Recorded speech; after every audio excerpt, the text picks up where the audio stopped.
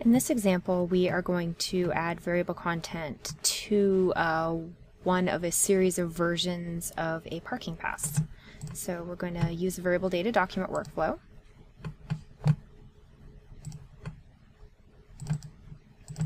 And we're going to go choose our master.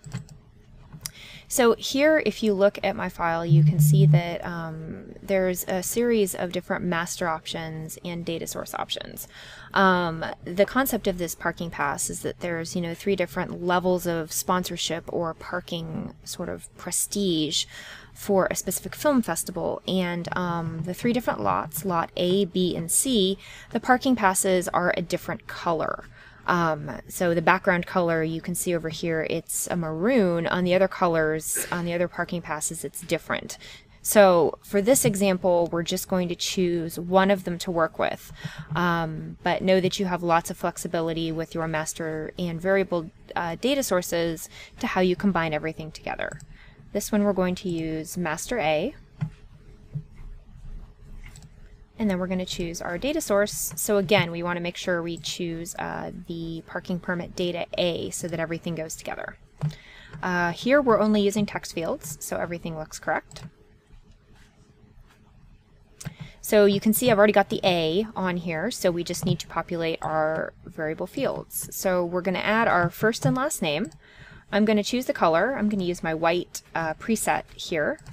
And we're also going to stack our variable fields within the same text frame here so that the alignment works out. I'm going to center within,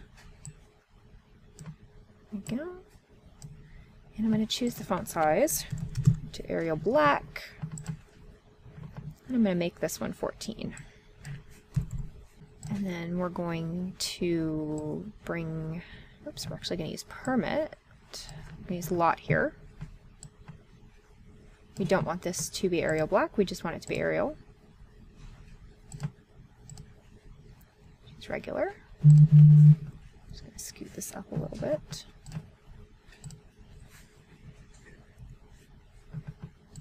And then finally we will put the parking permit number down here on the bottom. I'm going to align all three of these so that they're center aligned. And that's all the variable fields we need to add, so we can preview them. So here you see the first and last has been combined into one field here. We'll look at these. So we can look at the longest and shortest. You can visually see it here because I have a pretty short list. Or you can tell the app to filter on the longest and shortest so that you can make sure everything looks right.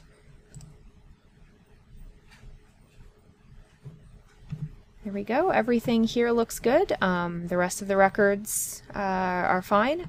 So this is ready to save and send to a Fiery server for production.